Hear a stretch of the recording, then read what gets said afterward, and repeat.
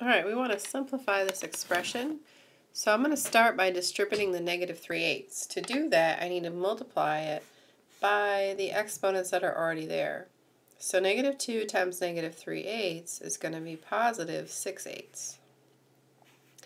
And negative 1/2 times negative 3/8 is going to be positive 3 over 16. And the bottom I'm just going to recopy. X to the 1 over 64, y to the negative 1 over 32, and x to the 1 over 16.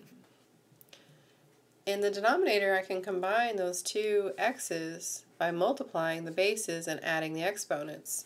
So on a calculator, I would do 1 divided by 64 plus 1 divided by 16, or if you have a fraction button, you can use that to put those two fractions in. And I get that it's x to the 5 over 64 power.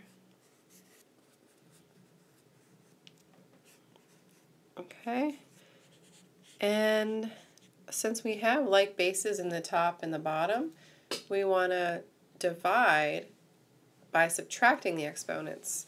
So 6/8 minus 5 over 64 would give me x to the 43 over 64 power, and 3/16 minus a negative 1 over 32 is 7/32.